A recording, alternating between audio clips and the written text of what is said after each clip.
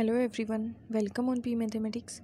इस वीडियो में हम दिसंबर 2019 में ये जो ऑर्डिनरी डिफरेंशियल इक्वेशन जो क्वेश्चन आया है उसका सोल्यूशन देखेंगे। अगर आपको सोल्यूशन समझ आए तो प्लीज़ लाइक करें, शेयर करें और चैनल को सब्सक्राइब करें। अब देखिए क्वेश्चन में क्या दिया हुआ है। For the following system of ordinary differential equations dx upon dt is equal to x into 3 minus 2x minus 2y and dy equal to y into 2 minus 2x minus y.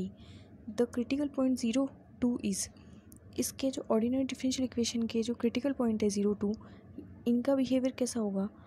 First में दिया a stable spiral, second unstable spiral, third stable node and fourth unstable node.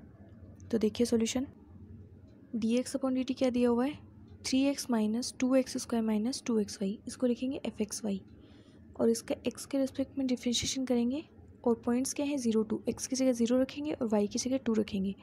तो x के respect में differentiation करेंगे इसका equation जो ए है उसका, तो क्या जाएगा 3 माइनस 4x, एक्स स्क्वायर का 2x होगा और 2 बाहर है तो 4x हो जाएगा। तो 3 माइनस 4x माइनस 2y। अब एक्स की जगह 0 रखना है और वाई की जगह 2, तो क्या मिलेगा हमें 3 माइनस 4 और ये आ जाएगा -1।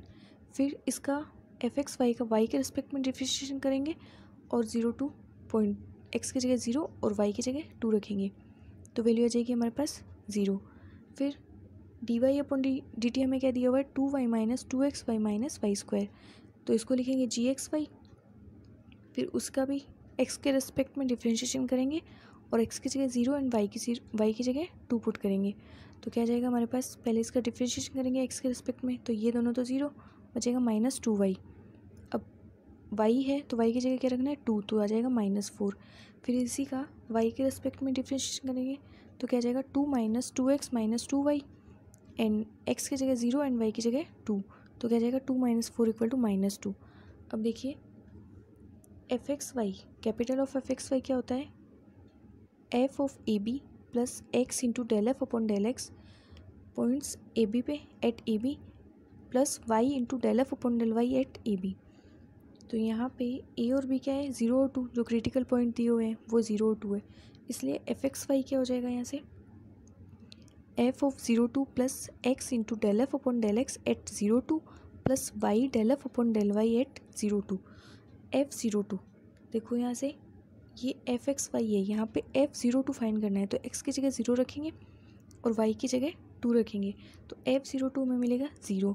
फिर x into del F upon del x eight 0 2, del F upon del x क्या मिला है 8.02 पे -1 और इंटू में क्या है x, तो x into -1 plus y into del F upon del Y eight 0 2, तो del F upon del Y हमें क्या मिला 0, तो यहाँ से क्या जाएगा y इंटू 0, तो ये क्या इक्वेशन बनेगी -x प्लस 0 इंटू वाई या फिर -x सिर्फ।